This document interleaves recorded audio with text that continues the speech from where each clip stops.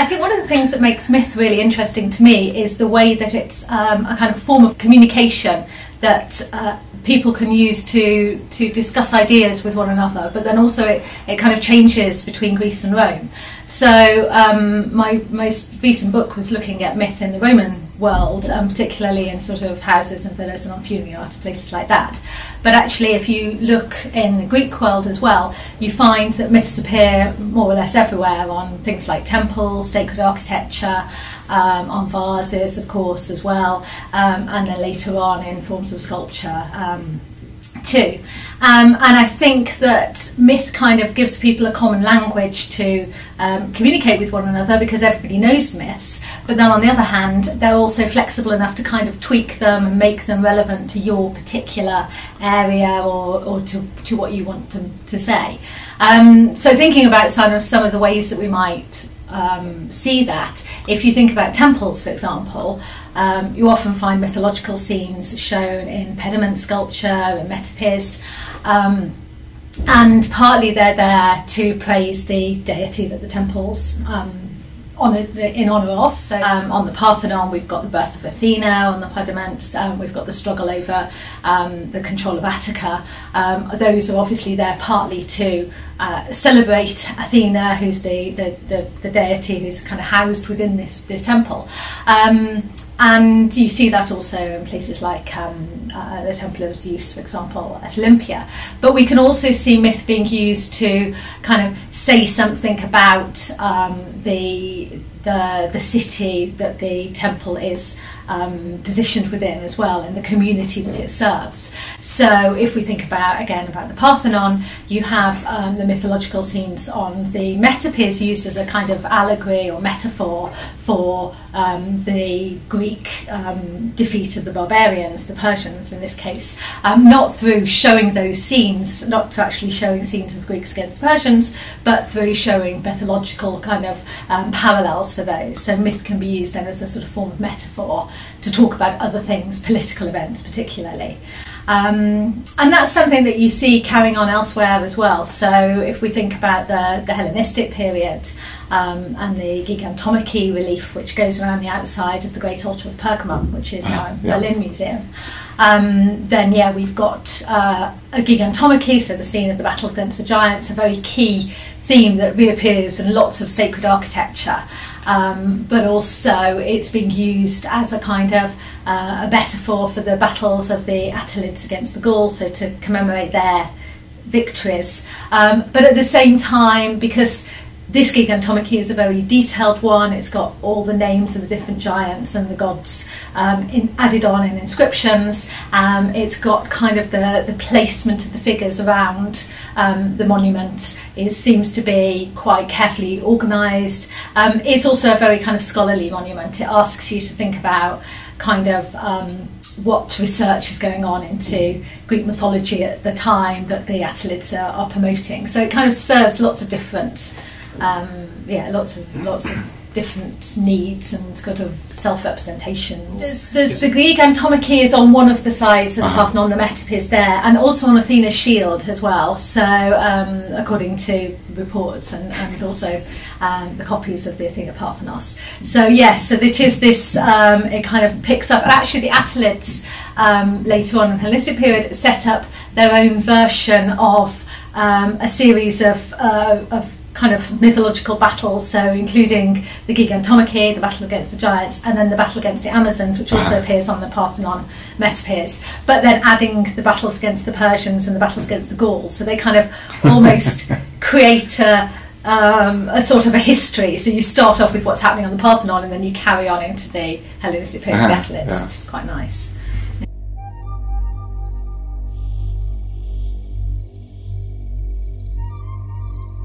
A little bit. You find under Augustus, for example, that the Temple of Apollo on the Palatine has terracotta plaques with the rivalry between Hercules and Apollo for the control of the Delphic tripod, and that's seen as a kind of an allusion to the battles between Octavian and Mark Antony, because Octavian modelled himself on Apollo and Mark Antony modelled himself on Heracles and also Dionysus. So their myths sort of being used as a kind of coded way. But generally the Romans were more into putting historical scenes on temple friezes. So you get often scenes of sacrifice and processions. They tend to be more into kind of real scenes than mythological scenes. In Rome you find myth, I think the main places that you see it, you do see it in public, but it tends to be more in the form of kind of statues and paintings that have been taken from Greece and put on public display in Rome, or you find it in paintings and mosaics in the domestic sphere. Yeah.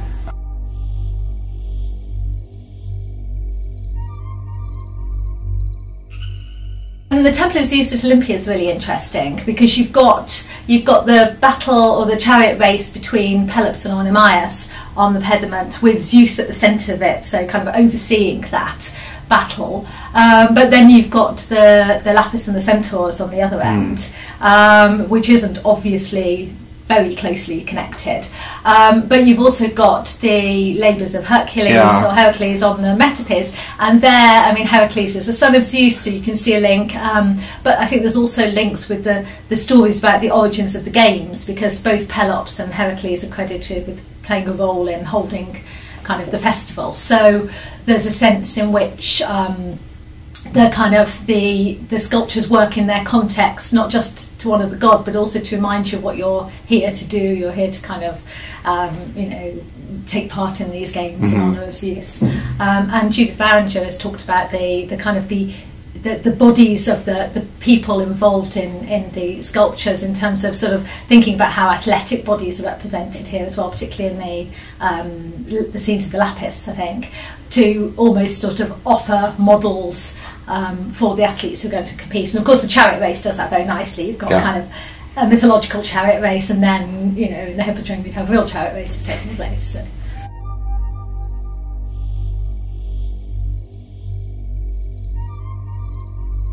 So the aim of the book was really to think about kind of how does myth work, Greek myth work, when it's taken out of Greece and taken to Rome. What changes are made? How do the stories work in the same way, or do they serve kind of different functions and different needs? And one of the things I was particularly interested to explore was why Greek myths are so common in Roman art when Roman myths really aren't. So things like, I mean, you do find Aeneas a little bit, and Romulus and Remus, but you don't find a lot of kind of narrative depictions of them. You'll find kind of Romulus and Remus with the she-wolf, but really the majority of the scenes that you see in sort of paintings, mosaics, on sarcophagi as well, are things that we know from Greek myth, and they've kind of come over.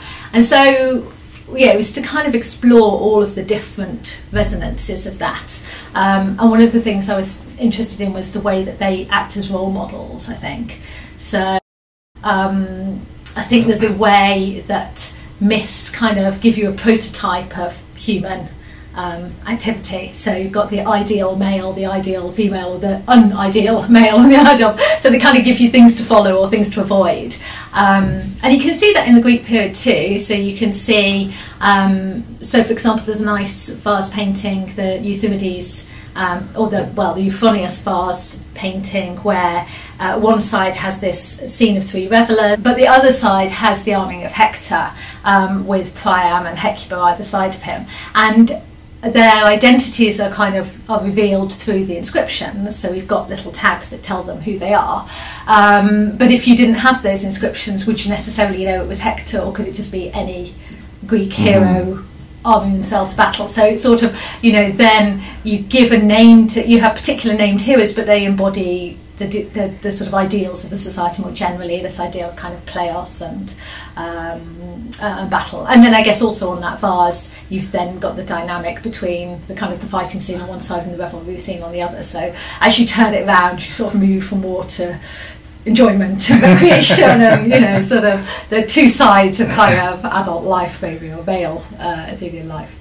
So yes, but I think, so in Rome you find this particularly in wall paintings, I think, but often so it's not always positive examples. So for example, you quite often get like collections of sort of negative women, kind of people who've gone astray through various airs of judgment, kind of, you know, ill-advised love affairs or whatever it might be.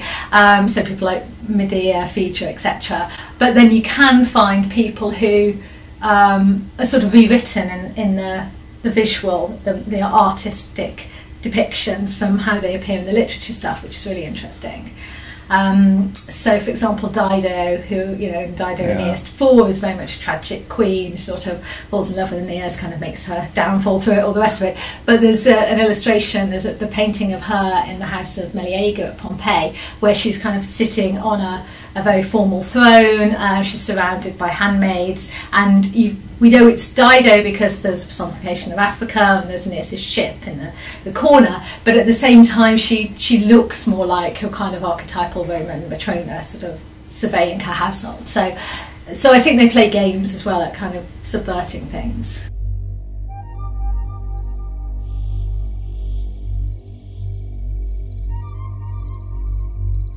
I think it's lots of different reasons. I think partly it's kind of paideia, education. Yeah. You know, I know my myths, I can, and this fact that everybody who's got even a little bit of education knows some myths, because those are the stories that you're told and the stories you read about and all the rest of it. Everyone's read some Homer, and so, you know, those are the kind of part of the stock in trade of ancient education.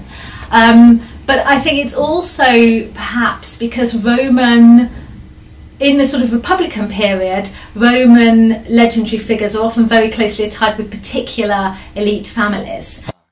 I wonder whether they carry a bit too much baggage with them, that, you know, when you move from the Republic to Empire, you want to get away from this kind of rival patrician families sort of competing with one another. And Greek myth is kind of safer because it's outside and you're bringing it in, so it's not as tied to individual sort of family politics maybe. And I think also as the empire broadens, the population of Rome changes quite a lot as well. So you've got all these new senators coming in, you've got people, you know, from Spain, from Gaul, from the East, from sort of Asia Minor, and so again this idea of a common language, where kind of everybody has access to that.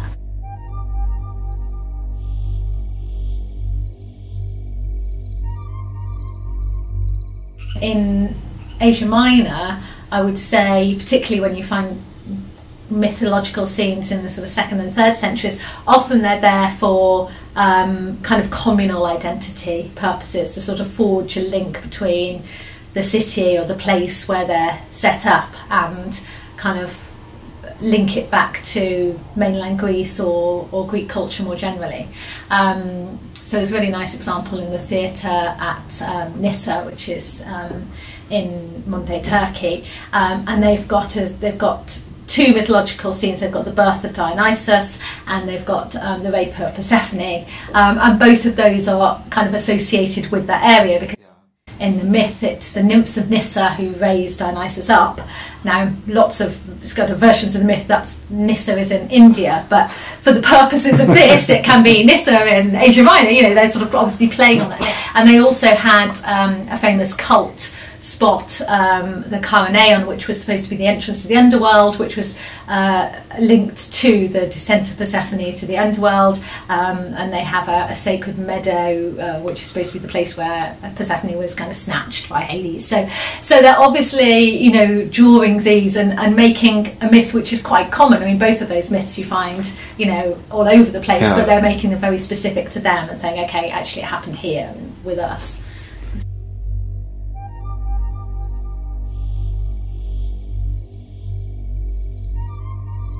So you find this quite a bit in Pamphylia, actually, on the south coast. Very much heroes who are supposed to have gone wandering after the Trojan War. So Mopsus and Calchas and Rixus. There's a whole series of, some of them are more familiar than others. You know, Rixus I don't think comes up very much otherwise at all. But there's a gateway that was erected in the 2nd century AD by a notable lady, Plancia Magna, who actually had family links in. She was a sort of Italian family by origins, and then they sort of moved to Asia Minor in the 1st century.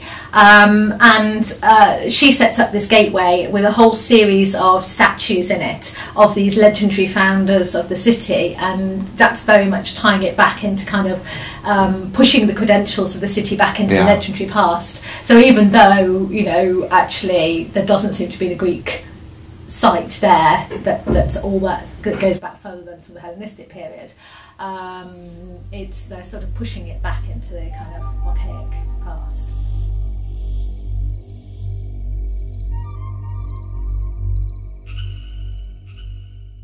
Festivals are interesting. So some of them are tied to kind of long-standing traditional, you know, Olympian gods. Yeah. And quite often they are ones that have been upgraded in the Roman period to kind of Isopythian status, so equal to the Pythian Games in Delphi, or equal to the Olympic Games in Elis. So we do find Apollo a lot with all these Pythian games, and Artemis quite a lot as well, because she's got worshipped a lot there. But you do also find new imperial festivals. It's not always easy to disentangle whether they're festivals of the imperial cult or kind of patron deities who have had an imperial title added onto them as a mark of respect, and sometimes we maybe worry too much about disentangling them, because the emperor sort of gets in everywhere in a way. You know, we tend to go, oh, that's an imperial cult temple, and that's not, but actually I think that the two are often quite enmeshed, and they've still got that past, I think, and that maybe the focus has changed over time. And also it seems to be, because looking at the festivals from Pergae in particular, there seem to be two main festivals that kind of coexist for quite a while, and one of them seems to be about Artemis Pagaia, and the other one seems to be about the kind of Asulia or inviolability of her cult. And sometimes they're sort of associated with the imperial cult, and sometimes they're not. It's, you know, there's by the time you get to the 3rd century, you find Asulia and Pythia as kind of titles on coins that seem to refer to these two separate festivals. But then you're trying to trace it back into the 2nd century, you think, well, is this the same festival that's continuing, but it's just had a few name changes along the way, or is it something different entirely and it sort of stopped and it started again? And, you know, because we're kind of using inscriptions and coins and lots of, you know, the evidence isn't continuous, you're sort of making assumptions.